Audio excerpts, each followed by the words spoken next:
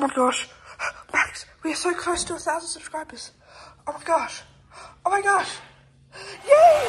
Yeah! Look at those subscribers. Woo! Q&A time.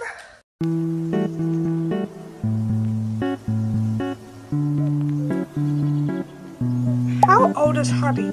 Honey is 7, turning 8 in January. What is your dog's favourite toy? More specifically, Honey's, I would say the rubber ball. It's her favourite. What's your dog's favourite treat? Well, my dog's favourite treat would probably be a Schmacko because they really love those. Do your dogs bark a lot? Well, actually, sometimes they do. And it's quite often sometimes. Usually at the park when they see big dogs, they usually bark at them a lot, don't you, Max? Do your dogs love food? Well, I can see why he's licking his lips, because he loves food so much. However, Honey can be quite picky sometimes with what she eats, so usually it's just regular dry food and some minced meat.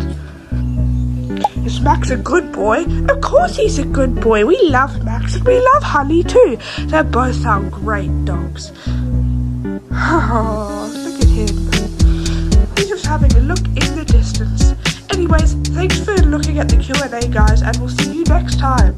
But just a quick message before we head off. Seriously, from the bottom of my heart, thank you so much for 1,000 subscribers.